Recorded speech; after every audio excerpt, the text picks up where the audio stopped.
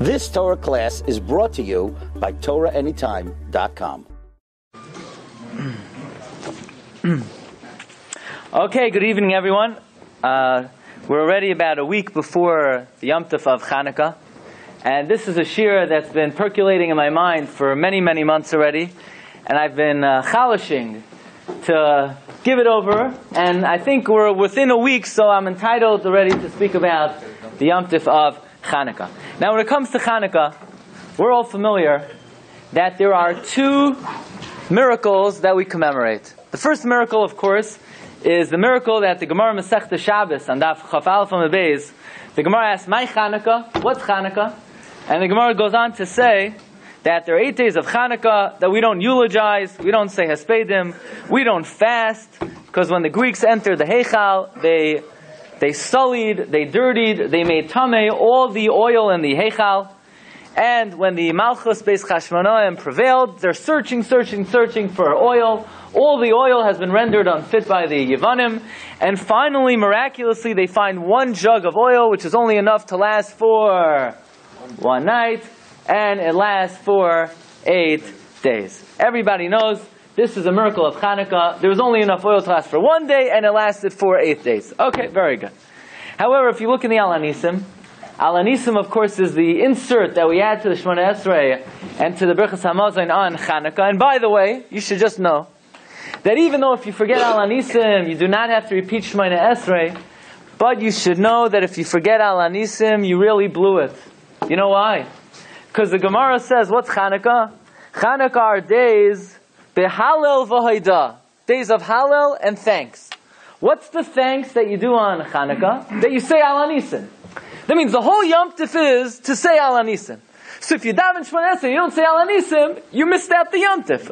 Like you didn't have a Yom Tov. It's like a sukkis without a lulav and esrog. That's Chanukah without Al Anisim. Yeah, you don't have to repeat Shemona Esrei. It's just you blew the concept and the inyan of Haidah. The way we thank Hashem for the miracles by saying Al Anisim. Okay, now if you look in the Al Anisim, B'mei Matasiyah ben Yochanan Kohen Gadol, and I'm going to give you something extra that's not on the sheet, no extra charge. You don't have to pay extra for this.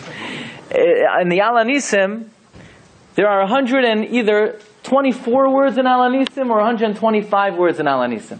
Why? Because it was written by Yochanan Kohen Gadol. Yochanan is B'gematria 124.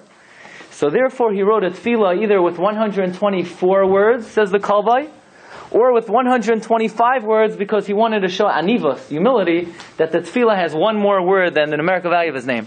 But if you look in the Al Anisim, the focus of the Al Anisim is the military victory. That it was Rabim biyad ma'atim, the many in the hands of the few. It was Tameim biyad tahirim. Tzadikim defeated the Rishaim. The Al Anisim focuses only on the fact that we won the war. There is no mention whatsoever in Al Anisim about the finding of the jug of oil and the fact that the jug of oil lasted for 8 days. So it's very interesting that in the Gemara we only focus on the miracle of the oil. There's no mention of the military victory. And in the Al Anisim we only focus on the military victory and there's no mention of the fact that they found the oil. So you say, okay, there are two miracles of Chanukah. One miracle is the military victory. And one miracle is the fact that they found a jug of oil and it lasted for 8 days. It's very unusual to have a Yom Tov that commemorates two different miracles. Pesach, we left Mitzrayim. It's one thing. Sukkot, we sat under the clouds. Shavuos, we got the Torah. You don't have a Yom Tov that there are two miracles. And if you think about it, these two miracles have nothing to do with each other. They're almost completely unrelated. One is, we won the war. One is, we needed oil in the Beis HaMikdash, and we couldn't find any, and we found one jug, and it lasted for 8 days. But somehow the Yom Tov of Chanukah is the fusion, is the combination of these two miracles that would seem to have nothing to do with each other. The military war, a military war, even if it's unlikely that you're going to win the war, but somehow you could construe it, you could somehow rationalize and explain it that, even though they were more than us, we outsmarted them, we outmaneuvered them, we out-schemed them. But the oil was a complete miracle. I mean, if you only have enough oil to last for one day, there is no way to explain how oil could last for 8 days. And yet, it's like we take these two miracles and we celebrate both of them. How do these two miracles, so to speak, work together? How could they be explained as one common idea? Okay. Another question that we want to deal with. Look at number 3. The Mishnah says in Pirkei Avos, Parak Hey, Mishnah Zayin. Asara nisim nasu l'Aviseinu b'Beis Hamikdash. There were 10 miracles that happened to our forefathers in the Beis Hamikdash. Okay, that means if you were to go into the Beis Hamikdash any day of the year, you would possibly see one of these miracles. Number 1, Lo hipila isha mereach b'sar hakodesh. A woman never miscarried when she smelled the meat in the Beis Hamikdash. We know that a woman who is expecting, she could have a strong craving for certain types of food, and if she wants it, you got to give it to her. Even the Mishnah says in Mishnah Masechta Yuma, I happened to be learning this Mishnah about 3 minutes before the Shiur with my son. Mishnah Masechta Yuma, Parak Ches, Mishnah Hey.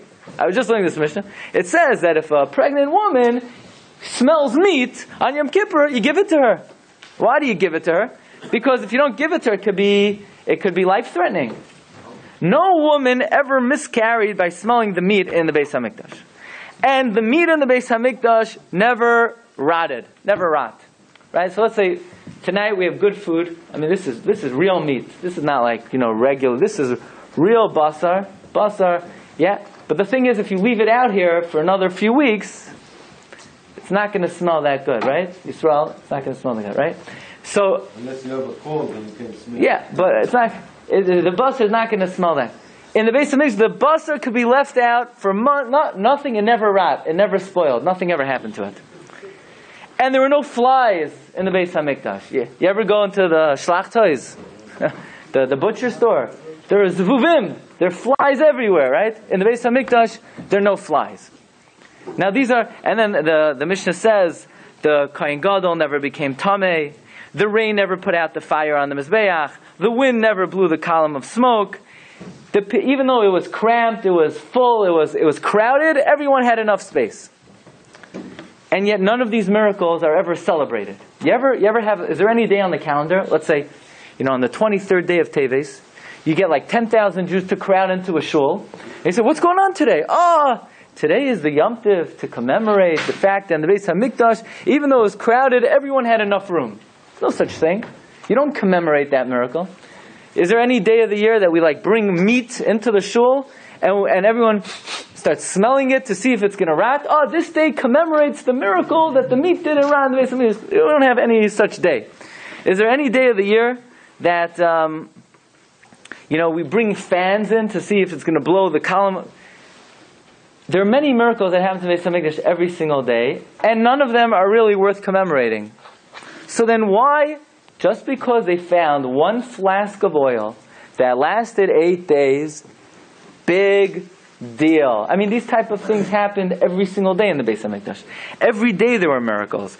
Can you imagine? There was a column of smoke that emanated from the Mizbeach, it went straight up, and despite the fact the wind was blowing from the east, from the south, from the north, it did not affect the column of smoke. That was every single day. And there are no Yomim Tovim of straight column of smoke Yom Tif. There's no such Yom Tif. So why all of a sudden you find a little flask of oil and it lasts 8 days? I mean, come on. In the scheme of things, it seems to be very insignificant. Here you have miracles that last 410 years. And nobody says boo. All they get is one little Mishnah in Pirkei Avos. And the miracle of the oil, it's 8 days only. What's 8 days compared to 410 years? And all of a sudden we make a whole big deal about the miracle.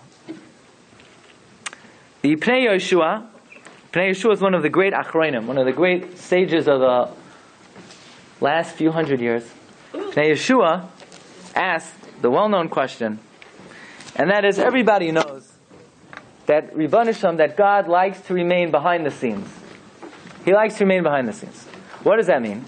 That even though, right, if you put your hand over your heart, you feel your heart pumping, right? Who's making your heart pump? Ribbon Shem. Does Ribbon Shem come to you and when you wake up at night, you see Ribbon Shem pumping your heart? No, he doesn't like to be known. He doesn't like anyone to know he's there. So even though he's pumping your heart and he's making your lungs expand and contract. He's doing it. God is doing it. He doesn't want us to see Him. He wants everything to seem natural. God does not like to change nature if He doesn't have to. So here the Jews come in. They don't have any pure oil. It's no problem. Use tamei oil. Use impure oil. There's a famous rule that's called Tuma Hutra B'tzibur. That means when the majority of the Jewish people are tamei, they've come into contact with a dead body, they're allowed to bring karbanos. So they're allowed to do the avodah in the Beis HaMikdash. Why would Ribono Shel Olam have to allow us miraculously to find one flask of oil, and that flask should last for 8 days? Who needs it? We don't need the miracle. Use tamei oil. Tuma Hutra B'tzibur. You know what Tuma Hutra B'tzibur means? That if the majority of the Jewish people are tamei, they could still do the avodah. So you say, yeah, but it's still better to use pure oil. No, it's not. It's not better to use pure oil. The Gemara says in Masechta Pesachim that there's a machlokes whether we say Tuma Hudcha B'tzibur or Tuma Hutra B'tzibur. It means the following. Do we say that if the majority of the Jewish people are tamei, then we sort of waive the prohibition? If it's just pushed off, then maybe it's better to use pure oil. But if it's Hutra means we completely dismiss any prohibition. That even though ordinarily, if you're tamei, you can't do the avodah, if the majority of the Jewish people are tamei, the isser, the prohibition of tuma, is completely dismissed. It's Hutra. And if tuma is Hutra B'tzibur, it's not even better to use pure oil. So if it's not better, why is God troubling Himself to make a flask of oil that would ordinarily only last for 1 day, last for 8 days? Why is Hashem bothering Himself? Let us use tamei oil. What's wrong with tamei oil? It's nicer. No, it's not nicer. Not if tuma is Hutra B'tzibur. So the whole miracle is not needed. God doesn't just make miracles to show off. God doesn't need us to recognize Him. He only does it if there's a need. So if He only does it, there was no need for the oil to last for 8 days. That's the famous question of the Pnei Yeshua. Okay? Another question you could ask is that, what were the Jews thinking? Why were they even looking for pure oil? The Greeks came in, they ransacked the place, they destroyed everything, they smashed everything, they defiled everything. There were probably thousands and thousands of flasks of oil in the Beis HaMikdash. We'll see they purposely went after the oil. Why were the Jews even searching for the oil? What were they looking for? What were they searching for? Why would they even think they would find one flask? I mean, you know, the halacha is that once there's one dead body in the Beis HaMikdash, all the oil is tamei automatically because of tumas oihel. So even if they would find one, it would have to be in a way where it's not even under the canopy of the Beis HaMikdash. I mean, it's like, imagine if you came in here tonight and you see me, and what am I doing? I have, one of these metal detectors. And there's medical on the shore. Sometimes you see people, with the metal detector. And you say, Rabbi, what are you doing? I'm looking for treasure. Really? Yeah, I think in the times of George Washington, somebody left a treasure somewhere in this area. Yeah? You might decide to go with a different shiur this tonight if you saw me doing that. Why would I be searching for a treasure in the shul? Why were the Chashmonam? What were they looking for oil for? Why would they even dream that there'd be oil in the Beis HaMikdash? Okay. And finally, this is one of the most stimulating questions, one of the most challenging questions when it comes to Chanukah. This is really a remarkable question. And this is a general question about any time the Jewish people are in danger. We always have two options. Yeah? We could either go to war, we could either fight back, man our army, fight, or we could run to the shul, say Tehillim, and do tshuva. What should a Jew do? A Jew is in danger. The Jewish people are being threatened. What should our reaction be? Should you fight, or should you do tshuva? Well, or should you do both? Or should you do neither? Says Rabbi Chanan Basserman, we have 2 Yomim Tovim, Chanukah and Purim, and by each one of these 2 Yomim Tovim we find different reactions. So first of all, by Chanukah, the Jewish people were being threatened, religious persecution. They tried to abolish Shabbos. They tried to abolish Milah. They tried to abolish Rosh Chodesh. What was the reaction of the Jewish people? Do we find that that Yochanan and Matisyahu put up signs, everyone gather in the shuls, fast, and daven? We don't find such a thing. No tshuva, we don't find they did tshuva. We don't find they fasted. We don't find they repented. We don't find, you know what we find? War. They armed themselves and they attacked back, they fought back. Even though it was hopeless, and even though there was no shot really they would win the war, and even though Rashi in V'zos HaBracha says that there were only 12 people fighting, there were only 12 people fighting, still, they felt, they paskined, the correct thing to do is, you gotta fight. Melchemes mitzvah. War. That's the correct Jewish response. And yet in the times of Purim, when Haman made his diabolical decree to annihilate the Jewish people, do we find Esther said, all able-bodied Jews gather now and fight against that Haman guy. We're going to destroy Amalek. No. Do we find Mordechai getting up, saying to all the Jews, donate all your swords and your spears and your guns and we're going to fight? No. We find one command. Lech kenois eskal hayehudim hanimsaim b'shushan. Gather all the Jews. Vitsumu alai, and fast. V'al toichelu. Don't eat. V'al tishtu, don't drink. Shloishes yamim laila v'yam, for 3 days. We don't find any fighting. We don't find any armed resistance. We don't find Jewish resistance. None of that. Shuva, tefillah, vayitzak tzakagid doila. Right? He cried out. He screamed out. He did shuva, tzaka. So it's very interesting. By Chanukah, we don't find they did shuva. We find war, milchama.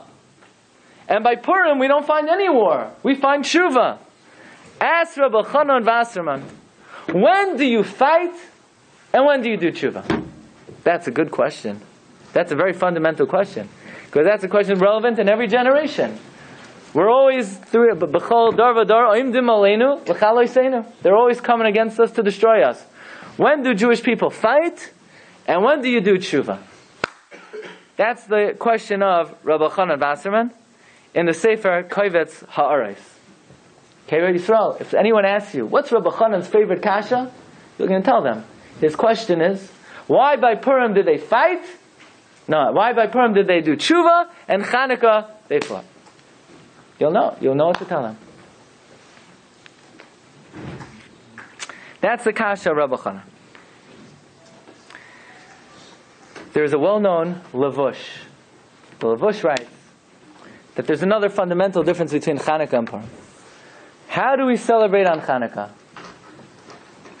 On Chanukah, there's no mitzvah to have su'udah.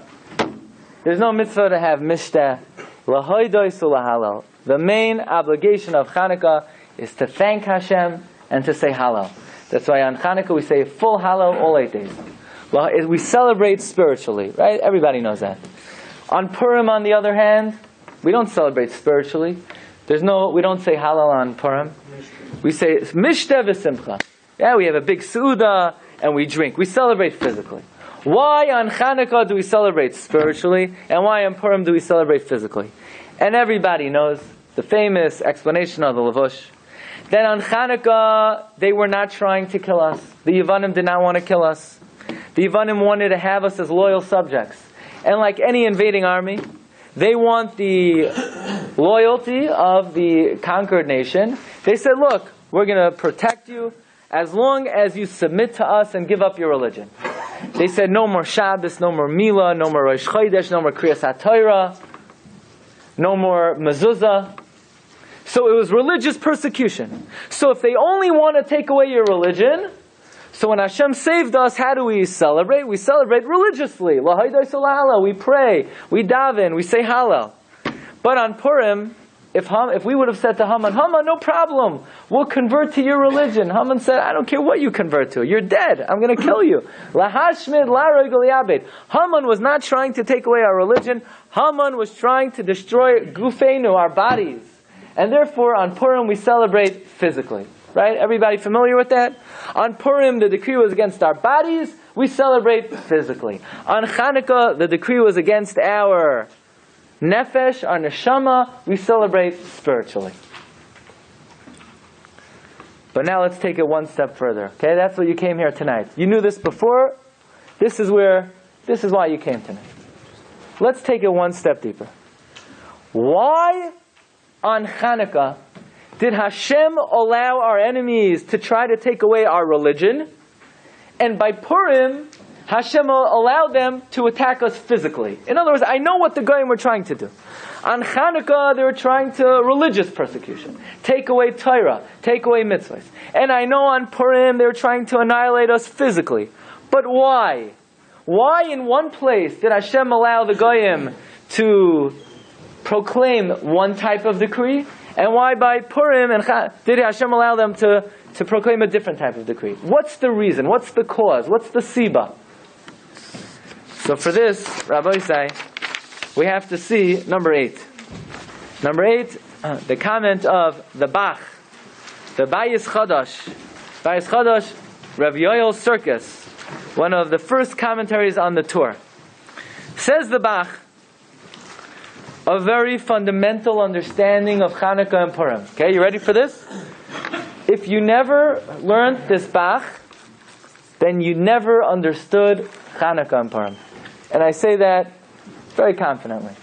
In order to understand Chanukah and Purim, you must know this Bach.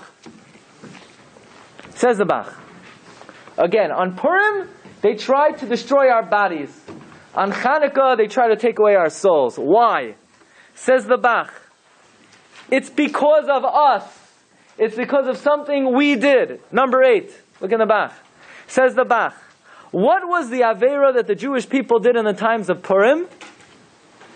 They had pleasure from the meal of Achashverosh. Mordechai told them, don't go to the party. I don't care if it's kosher. I don't care if it's OU, Badatz, Chavkei, OK. I don't care what the hechsher is. You can't go to the party. The Jews went to the party. They went. They didn't listen to the leaders of the Jewish people. The Aveira was, we had illicit physical pleasure. They were nene from the Suda. If the sin was, they had physical pleasure, how are they going to do tshuva for that sin? The only way to do tshuva for illicit physical pleasure is you have to refrain from physical pleasure. What kind of tshuva did they do? They fasted for 3 days. They fasted. The only way to do tshuva is to fast. But listen carefully. What was the sin? The sin was their bodies had pleasure. So therefore Hashem said, your body sinned. I will allow Haman to make a decree to exterminate your bodies. Your bodies sinned. Mida keneged mida, the decree will be against your guf. How did we repair that? How did we rectify that? We refrained from physical pleasure. We fasted for 3 days and 3 nights to correct, to be masakein, the fact that we were nene from the Suda Hashem. So when Hashem saved us, He saved our bodies. And therefore when we celebrate physically with Mishta v'Simcha. Okay? Got it? I call it the Bach's 5-step approach. The 5-pronged approach. The Aveira was, we had physical pleasure. The Gezerah, the decree was physical annihilation. The Tshuva was physical refrain. The salvation was physical salvation. And therefore the Yom Tov, the celebration, is a physical celebration. And now here's where the Bach tells us the key to Chanukah. But on Chanukah, what Aveira did the Jewish people do that Antiochus was successful in making the decree to take away our religion? The Aveira was, says the Bach, very important words, Al shehisrashlu ba'avoda. They slackened off in their service of Hashem. In other words, the avoda, the service in the Beis HaMikdash, was done, it was performed, but it was lackadaisical. It was lazy. It was without energy. It was without enthusiasm. It was nisrashel. It was bihisrashlos. It was weakened. It weakened. It slackened off. Maybe the Kohanim came a little bit late. Maybe the Kohanim did it in a little bit groggy. But they slackened off in their avodah. And Hashem says, you're slackening off in the avodah? You think you're doing me a favor when you do my service? You don't want to do it? Don't do it. I'll take it away completely. I'm giving you an opportunity to do the avodah in the Beis Hamikdash. But if you're lazy and you don't do it properly and you don't do it with enthusiasm, you don't do it with energy, you're not doing me any favors. So you don't want to do it? Forget the whole thing. So you know what the punishment was? Says the Bach, because they were lazy and they were nisrashel, the decree was the Greeks came in and closed up shop in the Beis Hamikdash. Because God says, you don't want to serve me. You don't want to do avodah. No problem. We'll close it down. I don't need it. Don't do me any favors. I don't need your favors. If you don't do it the right way, don't do it. I'll take it away from you. And the Goyim were successful in doing two things. They closed down the Beis Hamikdash. They stopped the offering of the carbon tamid. And says the Bach, there was one mitzvah specifically they were after. And that is they had a tradition that so long as the Jewish people light the menorah in the Beis Hamikdash every day, we're undefeatable. They cannot overcome us. So they went into the Beis Hamikdash with the mission to defile every last flask of oil. That was their main tafkid, that was their main objective. Because Hashem says, if you're gonna be lazy, I don't need your favors. Forget the whole thing. That's the pattern. So the Avera was spiritual Avera. The punishment was spiritual punishment. So how are you going to do tshuva? How are you going to correct that? If the Avera was we're lazy in doing the service of Hashem, how are you going to correct that? There's only one way to correct it. You have to show God you're going to give up your life to regain and restore the avodah in Beis Hamikdash. How do you do that? You go to war. You have to fight a war to regain and restore the avodah in the Beis Hamikdash. And that's what they did. They went to war. They risked their lives to say, look, we were wrong. We weren't doing the avodah properly. We were a little lazy. But really, really, really, we really need it. We really want it. And they risked their lives to regain the avodah. Oh, Hashem says you're going to risk your life to regain the avodah. I'll give you the avodah back. I'll give you karbanos back. I'll give you the menorah back. I'll give you oil back. And therefore, when we celebrate on Chanukah, how do we celebrate? With avodas Hashem, lahaydosu lahalel. Right? Again, the Bach has the 5-step approach. You have over here number 9, a new maramakim that we never featured before. This is a Torah journal. It's called Hama'ar. From Tafshin Ayin, Kislev. Tafshin Ayin is when Kislev, it's on page Lamed Zayin. And this is a summary of the Bach. The 5 steps of the Bach. You got it? The 5 steps of the Bach are, what was the Avera of the Bnei Yisrael? The Avera was, we were Nisrashel Ba'avodah. We slackened off in the Avodah. We were lazy. What was the punishment? God says, you're going to slacken off? I'll take it away. Don't do me any favors. Close down the Beis Hamikdash. All the oil is gone. How do we do tshuva? We do tshuva by risking our lives, by jeopardizing our life to restore the avodah in the Beis Hamikdash. And then when Hashem sees we're willing to risk our lives to restore the avodah, Hashem gives us the avodah Hashem back, and therefore we have to celebrate by serving Hashem. So it occurred to me that, according to this Bach, we're able to answer the question of Rabbi Chanan Wasserman. Again, Rabbi Chanan's kasha, listen carefully.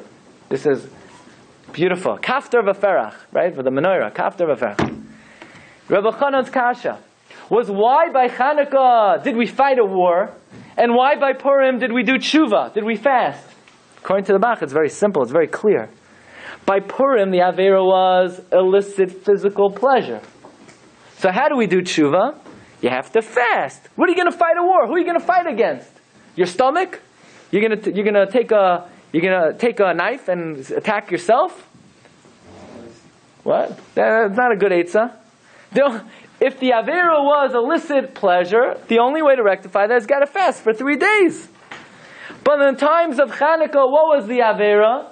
The Avera was we were lazy, we didn't care about the Avodah in the Beis HaMikdash. Well, the only way to correct that is you have to show God that the service of Hashem is meaningful to you. You have to show Hashem you're not nisrashel in the Avodah, you're willing to risk your life for the Avodah. That's what I would like to suggest to answer Elchanan's kasha. And I was very pleased to see that there's a sefer that came out this year called Yarach HaMayadim of Rabbi Rucham Oshin, Rashiva of Lakewood. And he, in one of his Ma'amarim, he gives the same answer to Rabbi Chanan's kasha from the Bach. That according to this Bach, there's a very clear answer to Rabbi Chanan's kasha. But what I would like to explore this evening is this principle of the Bach. Listen carefully to this principle. That there are certain patterns that a person could see in this world. And that is, Hashem says, if you're going to do, I gave you Avodas Hashem. You could come and daven to me. You could come and do mitzvahs. If you're going to do it. You're going to daven. But if you're going to be nisrashel, you're going to slacken off. So even though it looks like you're doing it, Hashem says, don't do me any favors. You don't want to do it. You don't like doing it. It's too hard for you. Well, you've chosen this path. You don't want to do it. I will remove from you the opportunity completely. That's a certain pattern that the Bach is identifying. That when the Jews slackened off, God said, don't do me any favors. You don't want to do it? It's like, your parents ask you to do something, and they have to ask you 50 million times, and finally you do it, and it's, you're huffing and puffing. So they said, don't do me any favors. I don't want it. You don't want to. I'm asking you to do me a favor. You don't want to do it. Then don't do it. But there's a certain pattern in life that the Rebbeinu Shalom gives people opportunity. And if you don't take advantage, you could lose the opportunity. And let me explain. I want to extrapolate and explain this a little bit further. There's a sefer called Sefer Melachim. The Book of Kings. One of the books of Tanakh. The very first pasuk in Sefer Melachim says, V'hamelech David Zaken. King David became old. Baba Yamim. Vayichasu ba'begadim. They try to cover him in clothing. V'lo yicham loy. It didn't keep him warm. So here you have David HaMelech. He's an old man. He's shivering. He's cold. He puts on his jacket. He puts on his coat. He puts on his blanket. He puts on his heating pad. It ain't working for him. Why not? Either clothing keep you warm. Clothing keep you warm. Rashi brings down from the Gemara in Brachos, Kol hamevaze begadim. If you disparage clothing, einoi nene mehem l'saif. You will not get benefit from them.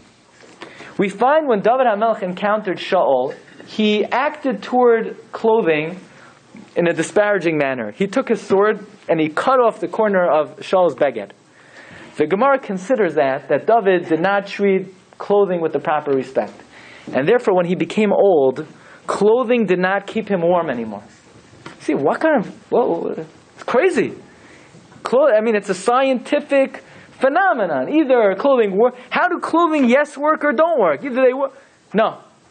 If you respect something, then that item will work.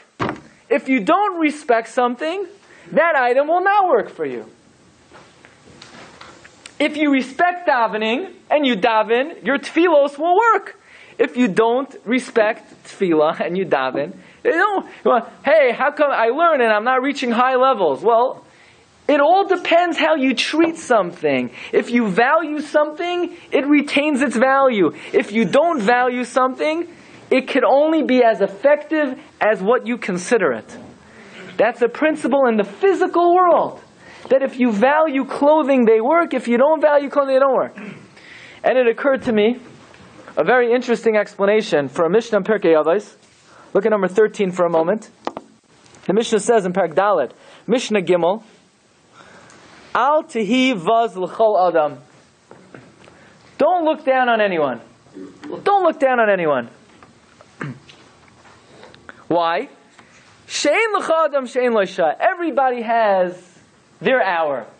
In other words, sometimes you see somebody, who is this guy? he's a schlepper, he's a la yitzlach. In your mind, you write him off. He'll never do anything.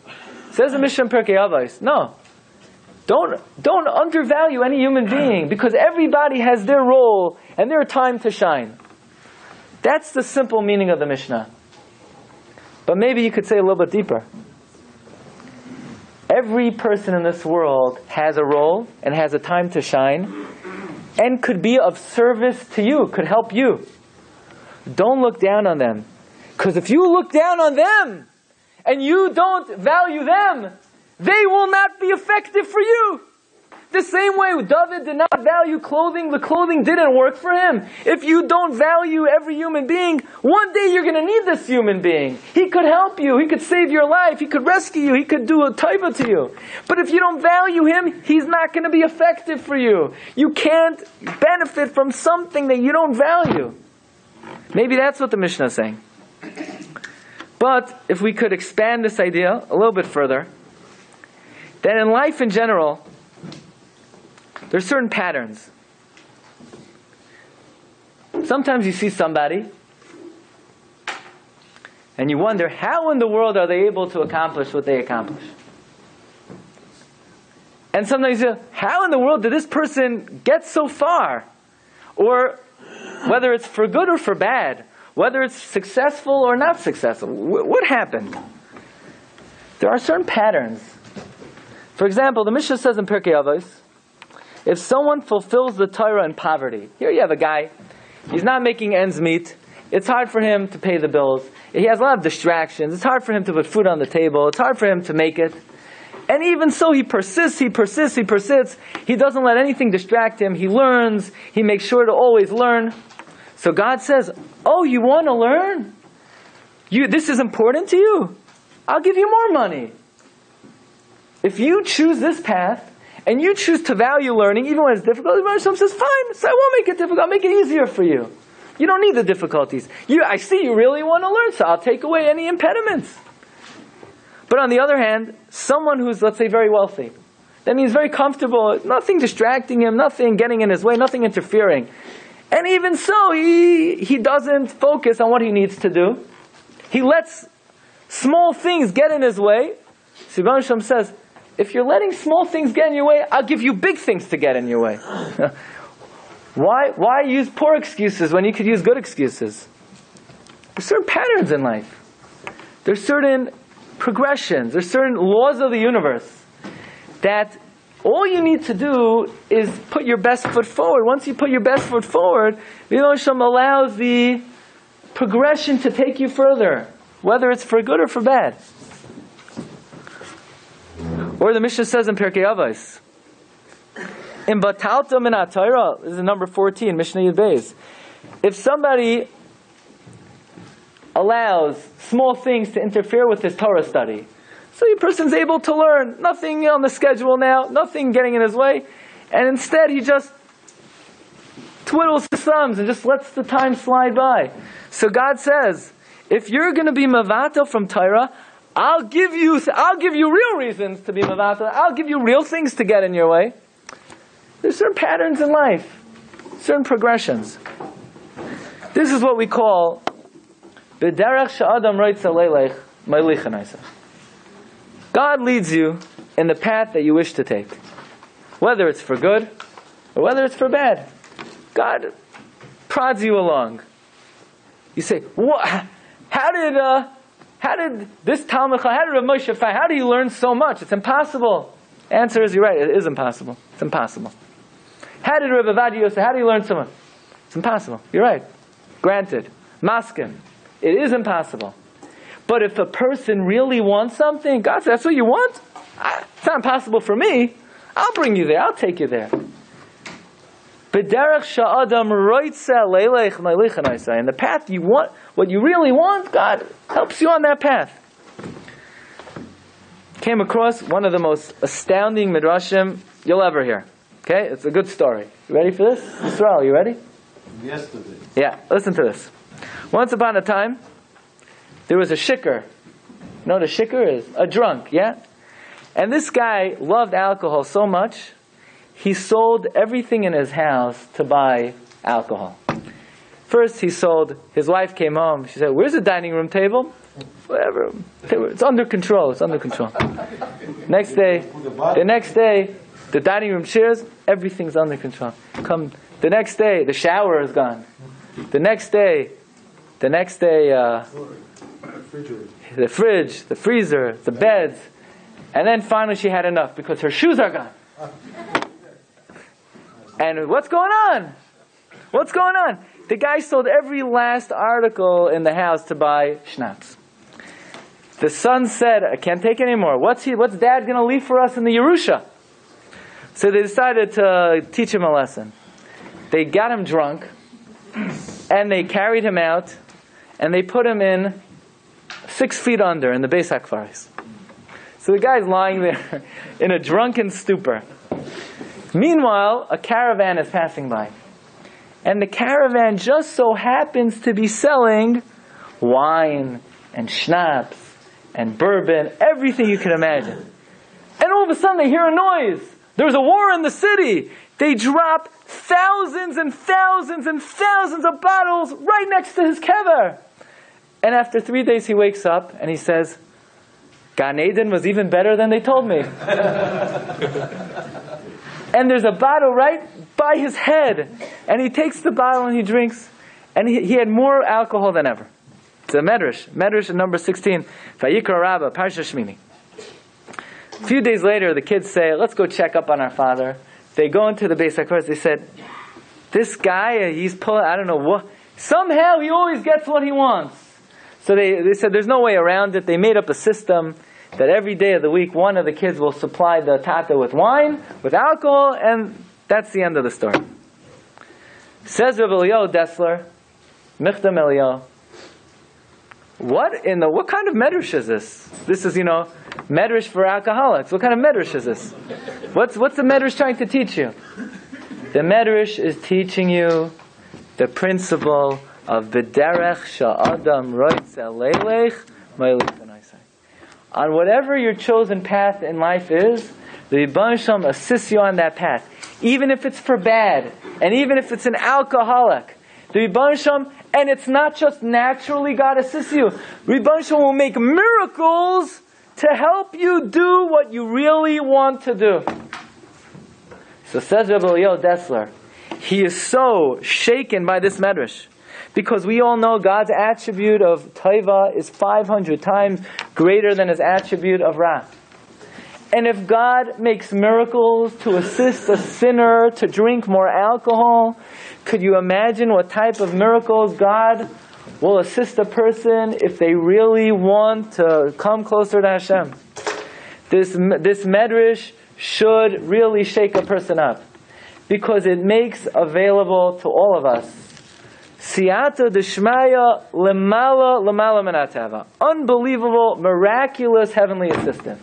All you need to do is put your best foot forward, and the Rebbeinu Shalom says Rabbi Glatstein, this is what Chazal mean. Pischuli Pesach Kechudei Shalmachat. If you open for me a hole the size of a needle, Va'ani Aftach Lachem Pesach Kefischei Shulam, then I will open for you the size of a palace, but I'll do it. And when I do it, I could turn over the world. I could make miracles. I could change nature. Says Rav Dessler, if you could get alcohol miraculously lying in a grave, then extrapolate that 500 times how much God could assist a person who really wants to come closer. Says Rav Chaim Shmulevitz, I learned this principle from a different Gemara. Okay? Equally as startling. The Gemara says, in Masechta Yuma, on Daf Pei Gimel Amud Beis, there were 3 great Tanoim, Rabbi Meir, Rabbi Yehuda, and Rabbi Yossi. And Rabbi Meir had a practice. Oh, don't go, you're going to miss. You're going to miss. No. We're almost done. Yeah? Rabbi Meir had a practice. Rabbi Meir would look at your name, and he would analyze your name. So let's say your name was Ephraim. He would look at your name. Habein Yaakeli Ephraim. He would look at you and he would know all about you, yeah? But the other Tanoim, they didn't pay too much attention to names. So they were traveling.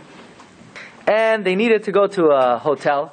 So they stopped off in Hampton Inn, and they went to the innkeeper, and they said to the innkeeper, "What's your name?" He said, "My name is Kedar." Rabbi Meir said, "Kedar."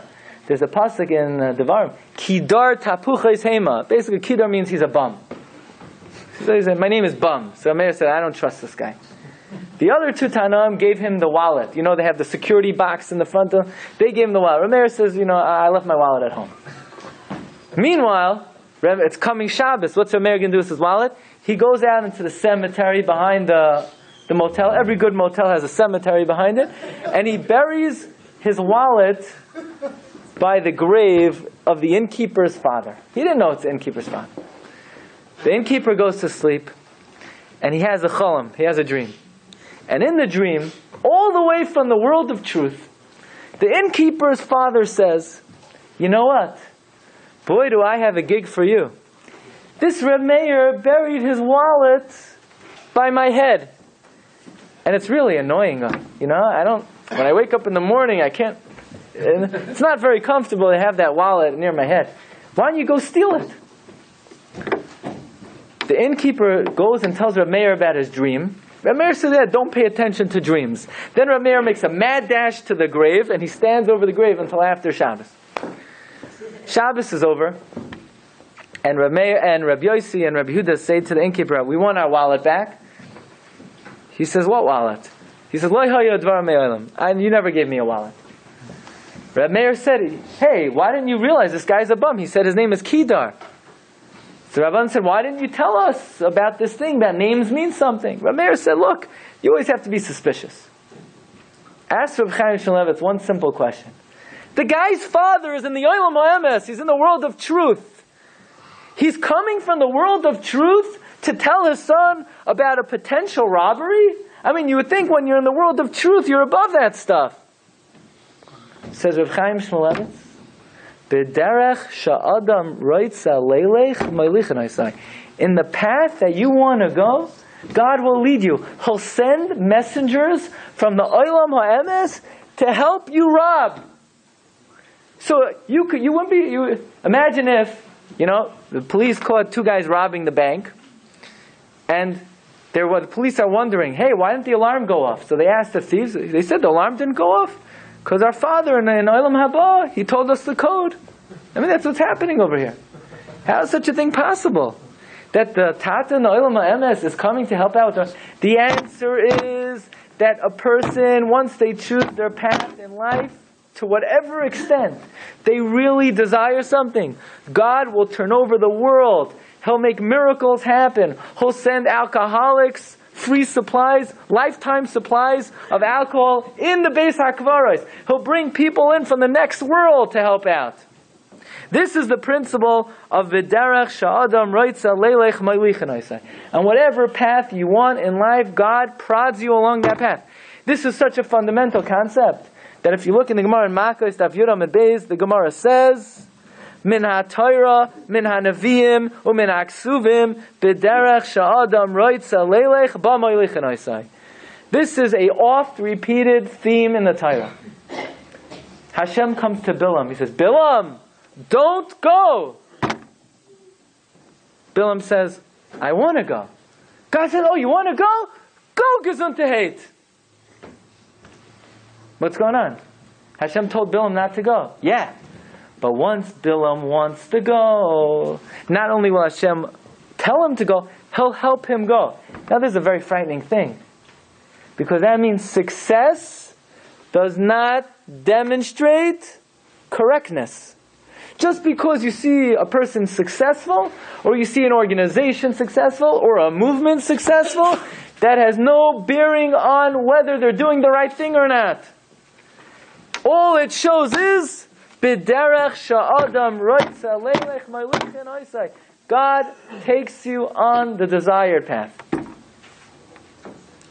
So I heard, in the name of Rav Arielli, who is one of the great Magidei Shiurim today. Rav Arielli gives one of the most well-known Shiurim in the Mir Yeshiva in Yerushalayim.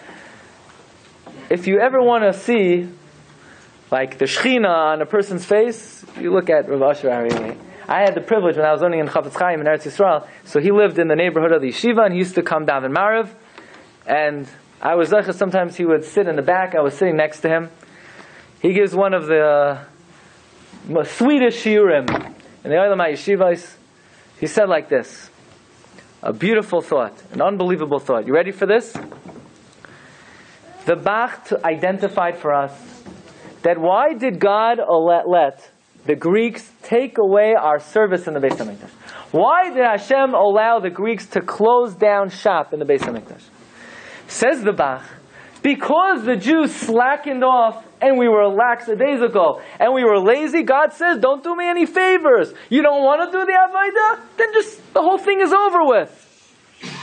If that's the way it works for Aveira, then al achas kama v'kama, all the more so, that if a person wants to do a mitzvah, not only will the Rebbe Hashem help them do a mitzvah, God will help them do mitzvahs that were physically and naturally impossible to do.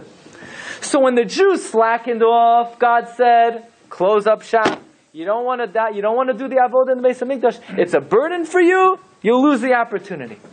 But as soon as the Jews risked their life to restore the avodah in the Beis HaMikdash, God says, oh, it's meaningful to you. Then not only will I give you the avodah back, I'll give you avodah that you don't need. You don't need tahar oil. You could use tamei oil. I'll give you avodah that's physically impossible. You only have 1 day, I'll make it last for 8 days.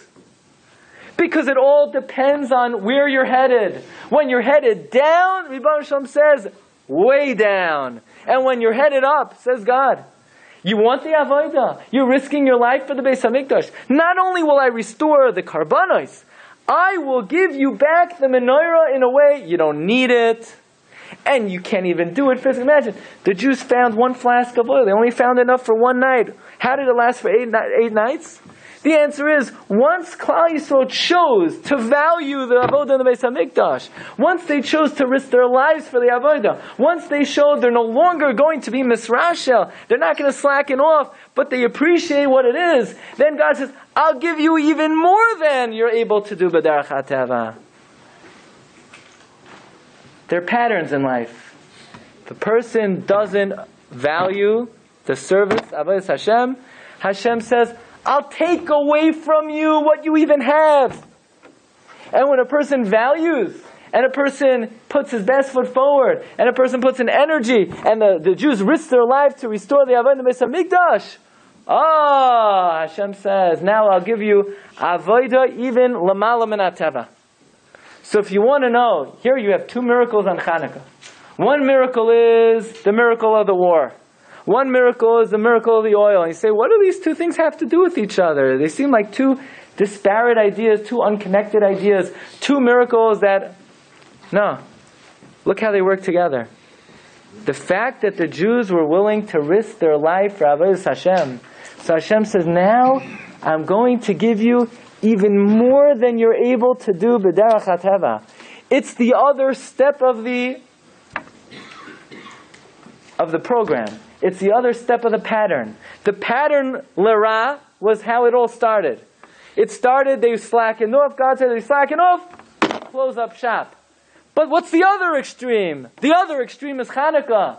The other extreme is when you risk your life to gain the avodah, says God. Not only will you get the avodah back, you'll get avodah Hashem l'malo min hateva. Sometimes you see, Gedolei Yisrael, it's miraculous what they're able to do. It is. No question. It is miraculous. It's a miracle. And every person has the opportunity to tap into the system. It's a system. That's the way the world works. It goes by your ratzon. It goes by what you really want. And if a person is able to muster real, deep ratzon for avodas Hashem, for limud Torah, for kiyum mitzvos, then the Rebbe Hashem not only will assist you to do that, He'll give you opportunity l'mala min hateva. That's the neiros of Chanukah. The neiros of Chanukah are the testament to the fact that when you really want something, Rebbe Hashem will change nature and go above and beyond nature. So, I have a friend in yeshiva. his name is Nachmi Luban.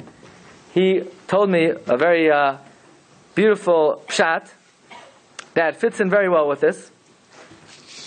And that is, on Chanukah, what is the laning of the first day of Chanukah? We know every day you lane the Nesiim. But the laning of Chanukah begins the following.